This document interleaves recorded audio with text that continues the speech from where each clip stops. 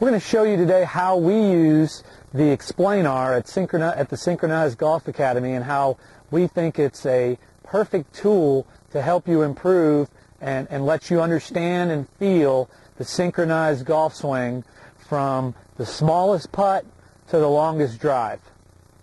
I'm going to start off by using the Explanar in the putting stroke. The first thing we're going to do is we're going to take the Explanar and put it straight up and down or vertical. We're going to take our roller, the short roller, and we're going to choke all the way down on the roller, taking our normal putting grip. Now the putting grip can be, for some of you, like it in the lifelines. For some of you, you like it in the fingers. To me, the really only parameter I have would be that it's on the same angle as my forearms. By that I mean here it's not on the same angle as my forearms. Now it is.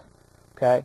From there, if I just simply bend over and get ourselves into a good setup position where I'm in a balanced position, my arms are somewhat on my body, and the shaft of the golf club and my forearms are on the same line. From there, I'm going to set it directly on the rail, and I'm just going to get the feeling of using my arms and shoulders and everything together.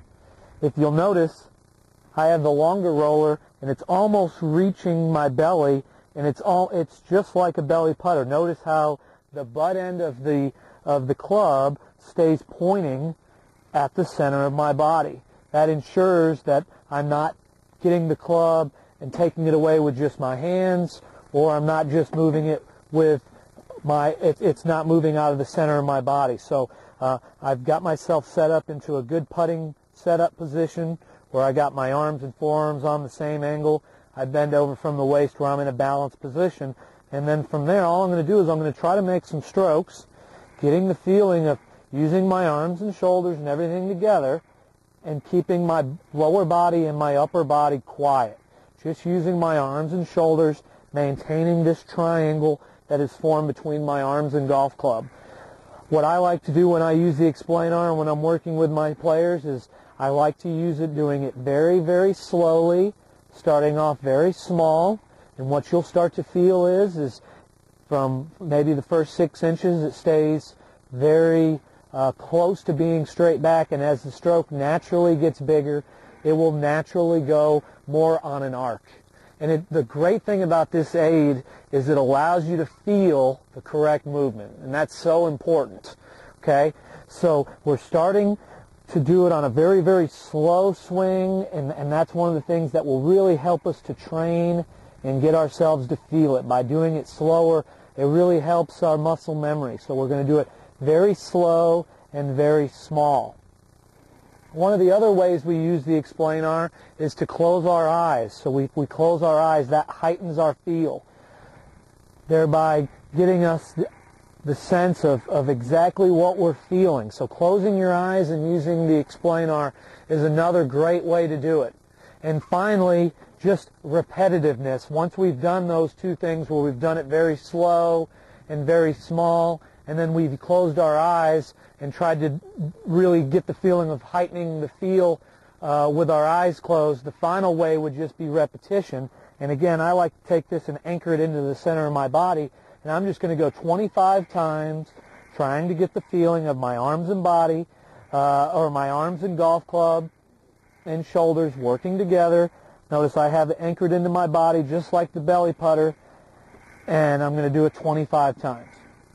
Use those 3 simple tips, 3 drills using the Explanar to help you improve your putting stroke, gain the feel for what it is that is the correct motion, and build muscle memory, and it will really help speed up the learning process. And that's what you can expect when you come to the Synchronized Golf Academy and you use the Explanar like we do.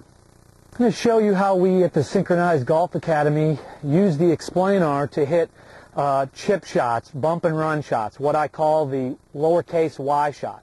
What we're going to do, the first thing we're going to do is we're going to take the Explanar and we're going to set it down and get it not vertical. We're going to bring it down a couple notches to +2. Okay? From there we're going to choke down. I got the smaller roller. I'm going to choke way down on the smaller roller and take a neutral grip similar to our full swing. Okay, in the neutral chipping position, we're going to move the ball position and get it just the opposite of our right chest logo if we had one. We're going to take a nice narrow stance with our weight favoring our left side. Okay, from there, I've got my hands right there off the inside of my left heel, and you can see how it's now a lowercase y. That's why I call it the Y shot. Notice how we've taken the loft of the club and kind of de-lofted the club. From there, all I'm going to do is use the rotation of my triangle and my shoulders and body to transport this club. So all I'm going to do is I'm going to use my pivot, use the rotation of my body. If I turn around this way, I'm not doing anything with my hands. I'm just standing here with my triangle or my lowercase y, and I'm using the rotation of my body, and I got a little bit of use of my lower body to help control the length of the swing and the pace of the swing. That's how we control distance. The length of our arms and body are rotating, and the pace at which we turn and rotate through. So I've got my setup here, as we said, with the ball opposite our right instep, weight on our left side, and our hands ahead of the ball. From there, all I'm going to do is I'm going to take my lowercase y to waist high going back to waist high coming through. And if I turned around and set it back down, it would still be in the same position. Whatever relationship that we set up with, that's what stays the same. For those of you who struggle, you come through and you try to scoop the ball into the air, and you can see from there the bottom of your arc will happen behind the ball, and you'll be tending to come up on the ball. Notice how this handle of this club is going up, whereas when I do it correctly, the handle of this club is staying down. Notice how my hands are, the club head is below my hands as opposed to being above my hands. And this is huge. This is a master fundamental of what we want to have in hitting this Y shot. And the three ways we use the Explanar to get this would be, once we get ourselves set up into the correct position, the first thing we're going to do is we're just going to take our lowercase y and we're going to make some really small swings using our body and our hands to keep the club head moving. We're not going to throw the club head at the ball. Very, very important. From there, we're just going to start off making these little small swings using the rotation of our body, making sure the club stays, and take it back to, let's say, waist high, and then when you come through, don't let the club head get past knee high. Notice the club head is low, it's not high. And we're just going to make some small swings. The second thing we're going to do is we're going to close our eyes. So we can make some swings here just trying to really do it slow. That would be the first way that we use the Explanar to try to get that feel. The second way we're going to do it is we're going to close our eyes and make the same motion. Again, we're using our rotation of our body. It's okay to have a slight movement.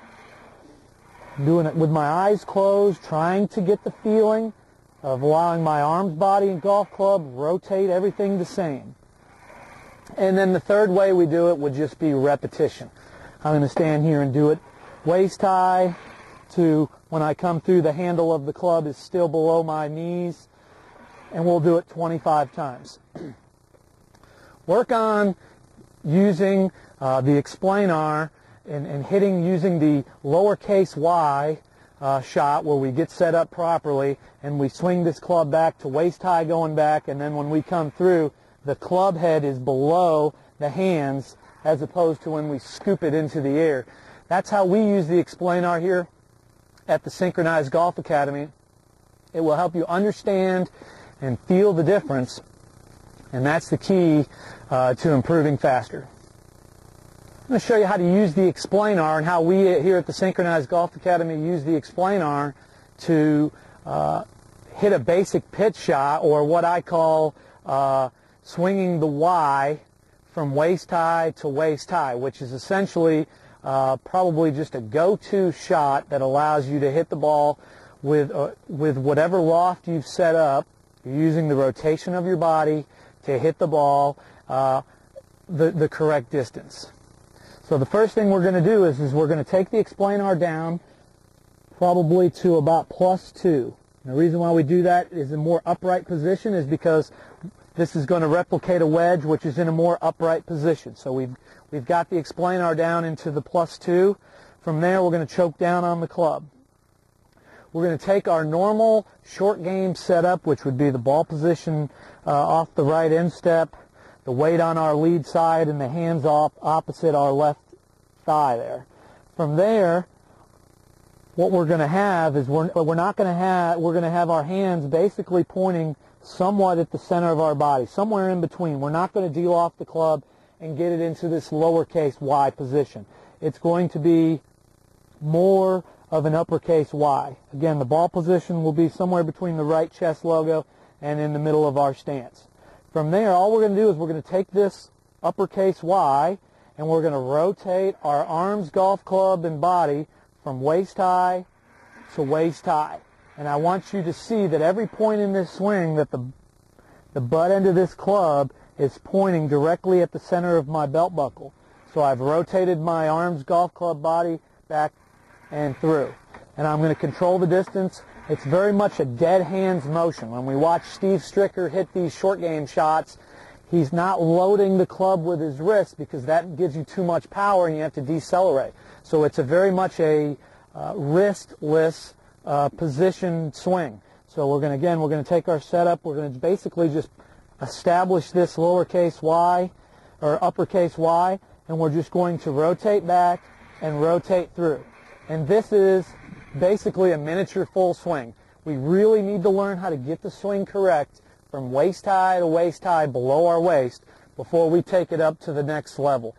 When I'm teaching somebody how to play golf, I teach them putt, try to get it right below our knees, a chip, try to get it right below our hips, pitch, try to get it right below our waist, full swing, try to get it right below our shoulders or above our shoulders. So again, we go back, we got our uppercase Y. From there, we're going to maintain this triangle, and at every point in the swing, this relationship formed between my arms and golf club are staying absolutely, completely together. At no point is my arms passing my body or my body running way out in front.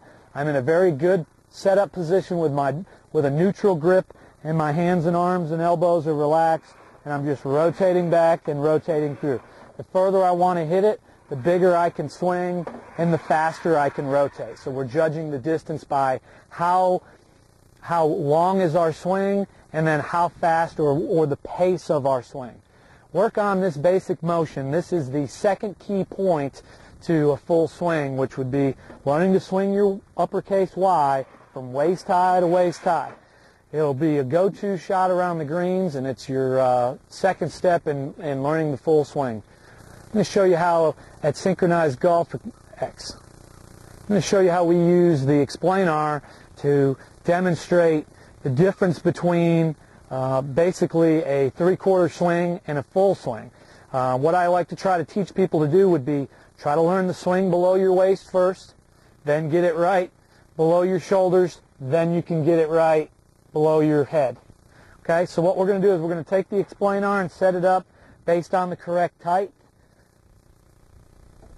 I'm going to take my neutral setup position where basically I have the ball position and I'm standing in the center of the Explanar and my grip is in a neutral position. From there, what we're going to do is we're just going to get this club up to the top where my left arm and the golf club form this letter L, and the whole roller is sitting flat on the fin.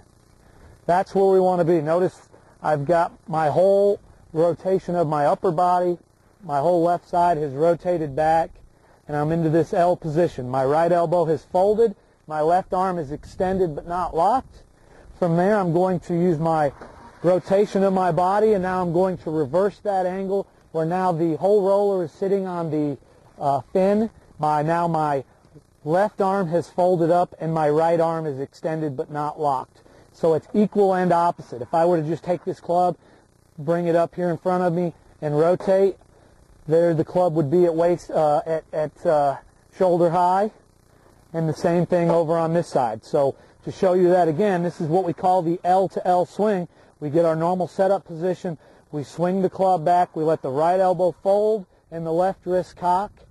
Now that club is in an L position. If I were to just turn and rotate, now I would still be in the same position now that I was. So it's a mirror image over here from this side to this side. So again, I take the club back, let the left elbow or the right elbow fold and the left wrist cock, and I come down and through.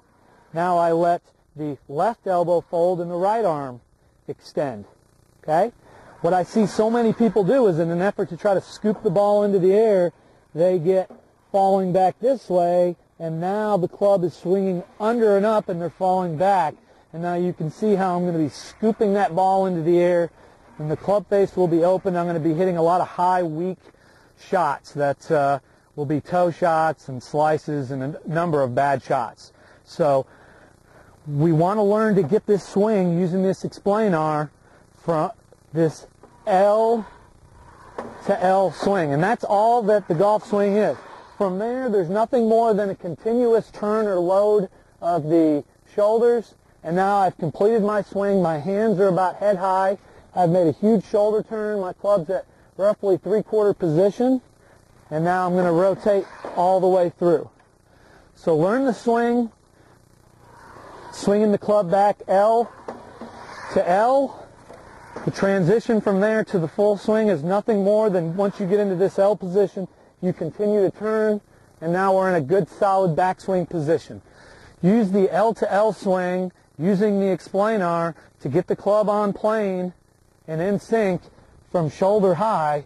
From there, if you complete your turn, you've just created and made a complete backswing and a simplified synchronized golf swing.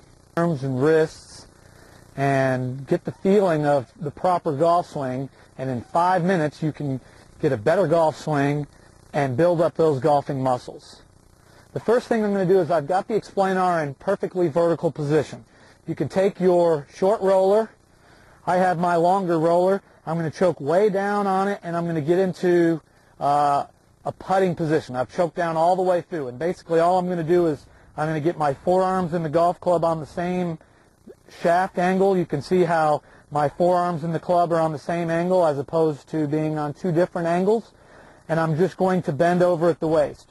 From there, all I want to do is I want to make some strokes using my arms and shoulders together as a unit, and I want to isolate my lower body and my upper and my head.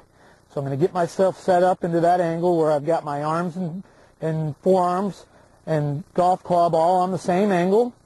Bend over so I'm in a good balanced position, and now I'm just going to make some small swings, moving back and through, trying to feel like my lower body and my upper body are both stable. I'm going to do this maybe 10 or 15 times very slowly. From there, after I've done that 10 or 15 times, what I'm going to do is I'm going to close my eyes and do it another 10 times.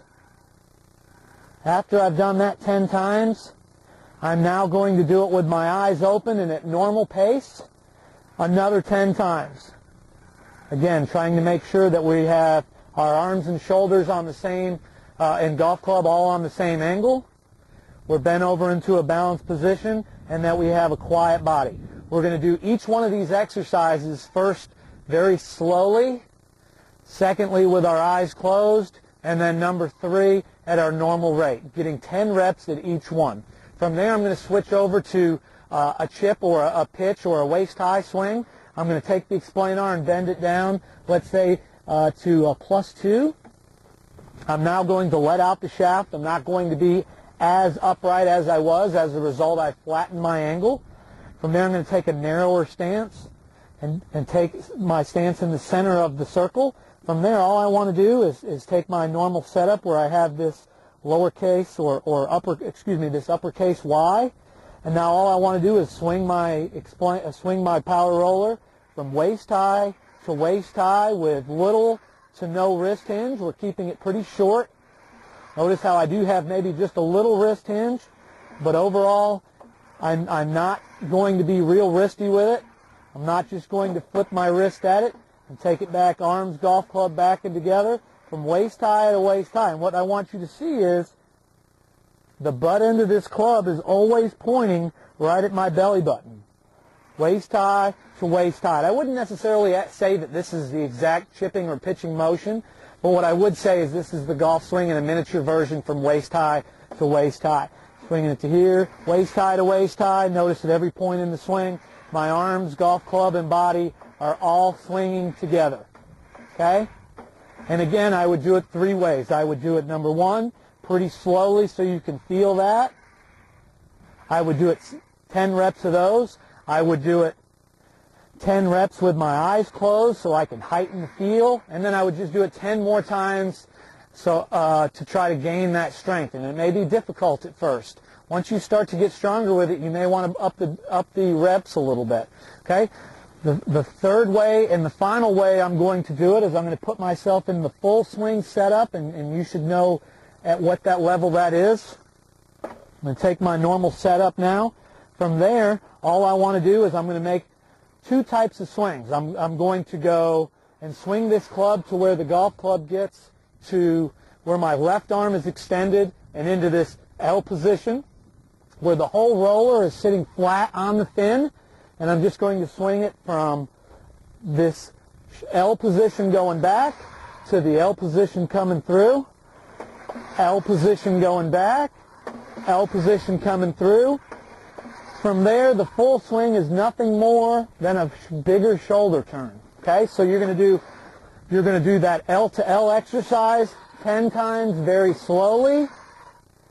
Notice here, it's a mirror image. If here my club is in this L position, as I rotate back over here, it again is in this L position.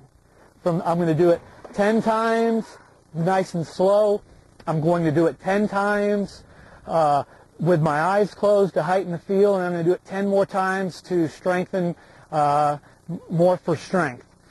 From there, I'm going to do it after I get into this L position here. All I'm going to do is continue to turn, and that is the completion of my backswing where now I've completely loaded up and I'm ready to hit the ball. So the only difference between the L swing and the full swing is a complete turn. Work on those. Remember, in each exercise, on the putting, on the waist-high swing, on the L to L swing, and then the L swing with a full shoulder turn, we're doing it 3 ways. Number 1, we're doing it nice and slowly. Number 2, we're doing it with our eyes closed to heighten the sense of feel. And then the third way, we're doing it at normal pace and normal rate just to get the extra reps in and build strength and speed in our golfing muscles. Use the Explanar in that fashion, 5 minutes a day. You'll get your golf muscles strengthened, and you'll feel and perform a more on-plane synchronized golf swing.